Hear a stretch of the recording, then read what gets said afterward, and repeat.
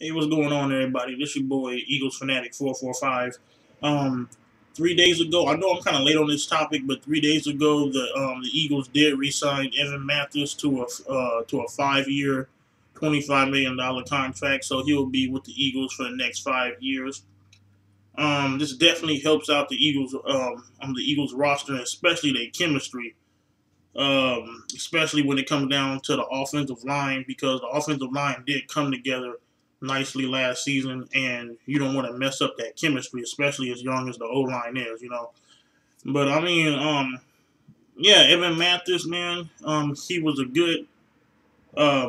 really good player for the Eagles last year. As a matter of fact, in 2009 and 2010, when he played for Cincinnati, I believe, he didn't allow not one sack in 2 years.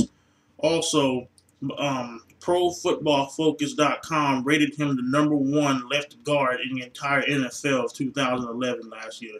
So that's definitely a good thing. Evan Mathis is staying with the Philadelphia Eagles, man. Thank God. Keep this chemistry together and let's make something happen. This your boy Eagles Fanatic 445 checking on out of here.